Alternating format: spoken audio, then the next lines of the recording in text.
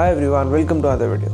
So the Oxygen OS 10 Open Beta 4 was released in mid-January for OnePlus 6 and OnePlus 6T, and I flashed it the moment it came to check out if some of the issues that were with the stable 10.3 update were fixed or not. And in this video, let's check out the new features the new Open Beta 6 update for OnePlus 6 and OnePlus 6T brings to these devices. But before we start, help this channel out by pressing that subscribe button and press that bell icon to stay notified about the new updates. So yeah, let's continue. So to get this update, you can use the Oxygen Updater application from the Google Play Store or download the zip file from link in description area. After that, move the downloaded file to the root directory of your internal storage. And then go to Settings. After that, click on System Updates and click on the gear icon on the top right corner. This will start installing the update, and now wait patiently for a couple of minutes. And in the meanwhile, go ahead and click on that subscribe button. So click on the reboot now button and you will be taken to the Open Beta 6 update. So now, let's have a look at the changelog. And starting with the changes in overall system, first of all, the white bar that was present below the keyboard in the previous versions has been fixed in here, which is good.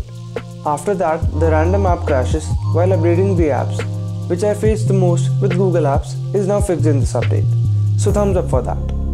And yes, we have the latest security patch of February 2020, which is a great thing, and it seems things are coming back on track for OnePlus.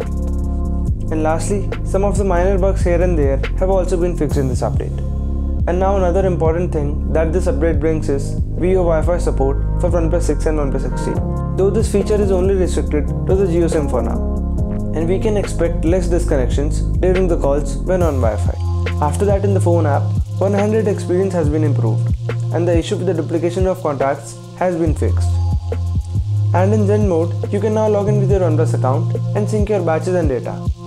And in the work-life balance mode, some fixes have been done to make it smoother for overall usage. Lastly, in the Messages app, so the issue with categorization of messages along with the bug with transaction messages has also been fixed in this update.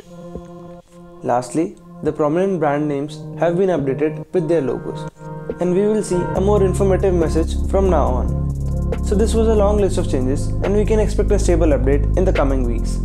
So stay tuned for that and like this video if it helps you out. And subscribe to the channel for more videos like these. And this is Manik signing off. Bye bye.